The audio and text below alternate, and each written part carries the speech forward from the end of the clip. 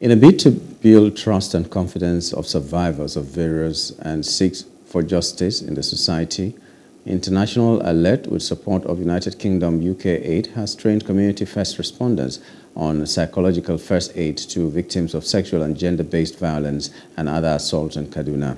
The training aims at equipping first responders who are security personnel, paramilitary, health workers and community members with right skills who are first contact to support survivors and protect their identity against stigmatization in communities.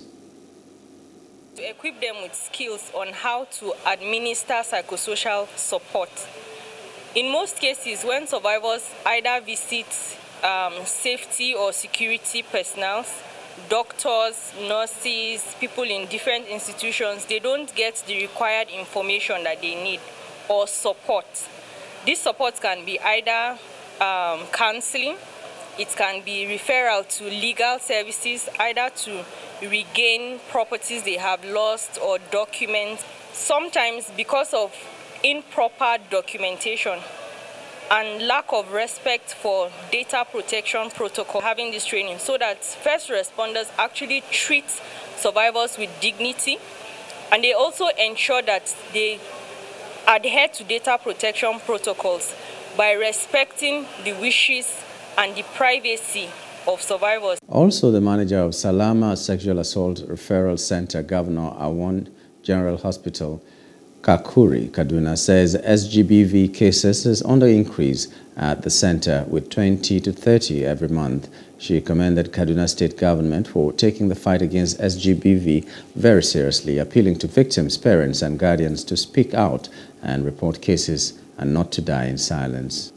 Concerned more about the survivors' well-being and also the support they get from the moment they are abused, medical attention, psychosocial support, till the point where they report to the station and then get justice. Kaduna State has taken the fight against sexual and gender-based violence very seriously. That's why we even have 4 centers report cases when they occur, because most times there's this history of silence. People keep quiet because there's a lot of stigma around sexual and gender-based violence. Training will really help me to know my limitation in terms of giving care.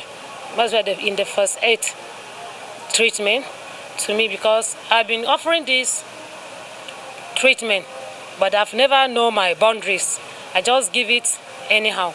Now I know the real objective, the aim, and where to start and where to stop, and the types of the care I'm supposed to give to the survivor. From personnel, you find yourself being in contact with these survivors always, and you might be going out of your way to do things, thinking you are doing the right thing.